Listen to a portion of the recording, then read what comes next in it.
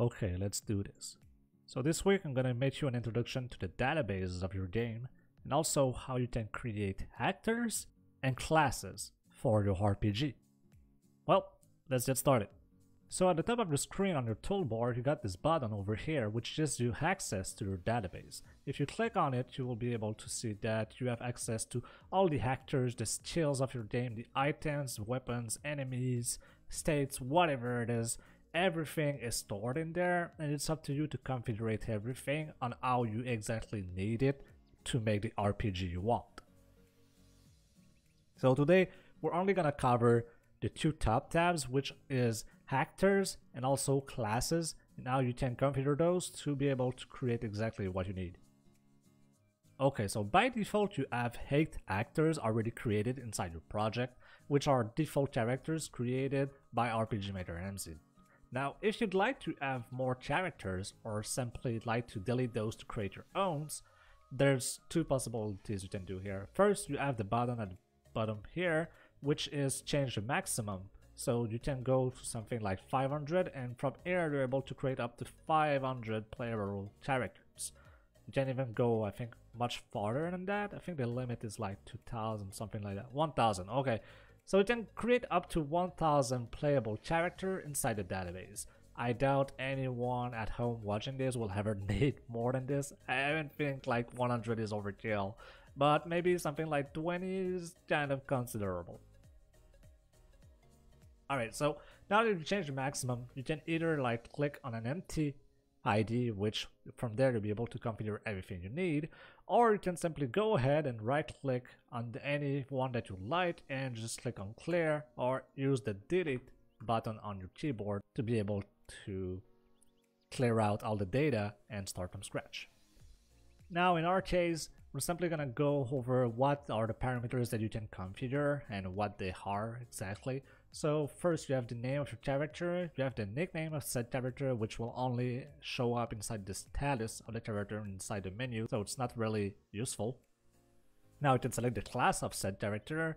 Initial level is the level at which the character begins, the maximum is the maximum achievable inside the game, and I think it's blocked at 99, so you cannot go higher than this. Now the profile is also a text that will show up only inside the status of the character, so maybe like give it a cute little background story or whatever you want it to be. So it's not mandatory, but if you'd like to give more information about the character to the players when they play the game, that's what it's for. Also, you have the graphics of the character, so first you have the faces that you can change by double clicking, same for the character, and the battler in combat, which you can generate all your own inside the character generator. Now, for the interesting part, we have the initial equipment. So basically, what is the gear that your character is going to start with? So in our case here, we have only a longsword and a leather vest. But if you double click on it, you can come over here and change to whatever are the possibilities. Something to take into account is that the possible equipment that is shown here does not represent all the weapons inside your database. This is only the weapons that this character can equip because of his class. So we'll see in all moments how we can adjust this. Also, by default, there's only 5 types of equipment. Should you want more or create different ones than the one available here, you can go inside the types, and from here you will have the column over here that says equipment types, and you can also change the maximum. So let's go with 8, and you could simply like create, okay, accessory 2. And let's say, I don't know, a belt and whatnot, like maybe an amulet, like, or whatever, like whatever you need it to. And then if I click on apply, go back to my actors, as you can see, all the new type of equipment's been just appeared, and it's up to me to also initiate those. In our case here, I don't want to like change this, but if you'd like, this is how you can do it. Now for the last section of the actors category, is called traits, which are specific parameters that can only apply for this specific actor. So there's a whole bunch of possibilities that you can apply as parameters that will only affect this actor. But to give you a quick example, if we go under the rate section and the element rate, basically if you over the specific parameter, you'll see that what it does is that it changes the damage multiplier according to the specific element. So to give you an example, if I click on fire over here and I say 50%, I click on OK, that means that the element rate of the element fire is reduced to 50% for the character. So that means that any fire damage that the actor Reed receives from now on inside my game deals only 50% of what it will have done normally, because Reed has a 50% element rate on fire. If I was to choose 200% instead, that means that the fire damage you will receive will be doubled. Now moving on to the classes sections.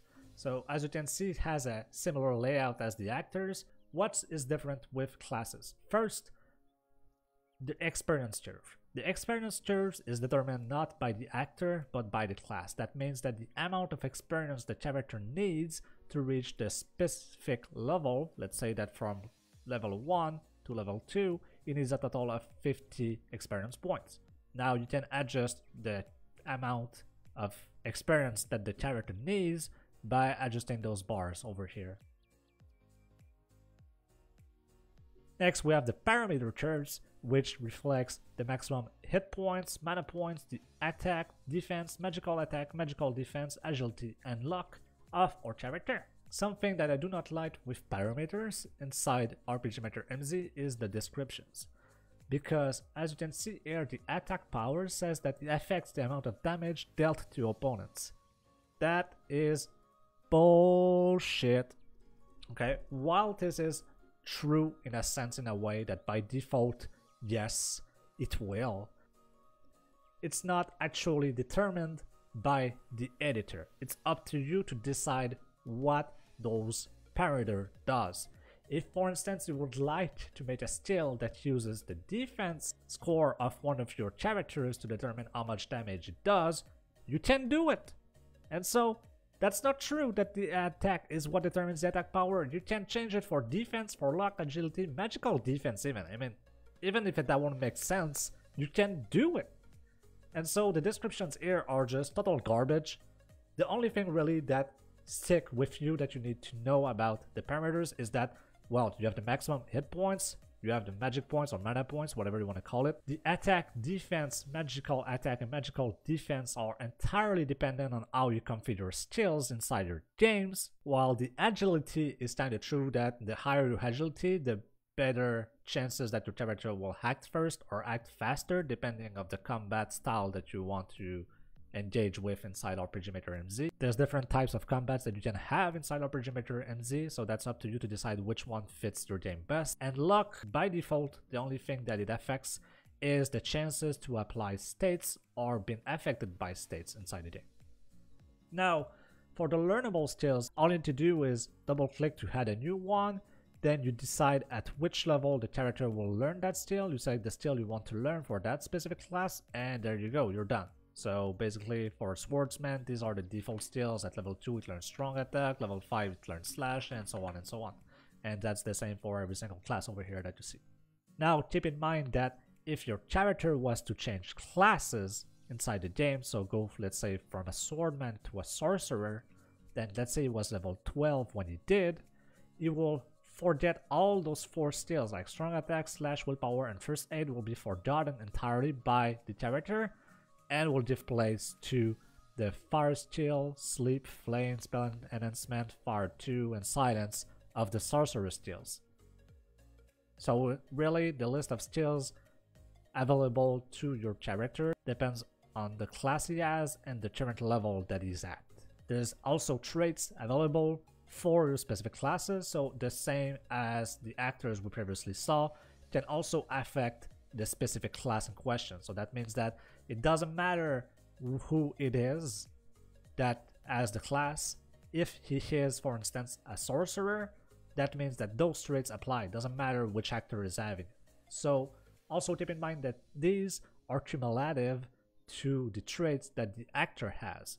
So that means that if the class, for instance, has a critical rate that gives 4% chances to do a critical, and your actor, Halbert, which is also a sorcerer, would have the trait that also increases its chance by 4% to score a critical, that means that the total chances for Halbert to do criticals will be 4 because of the actor Halbert, but also +4 because of his class sorcerer.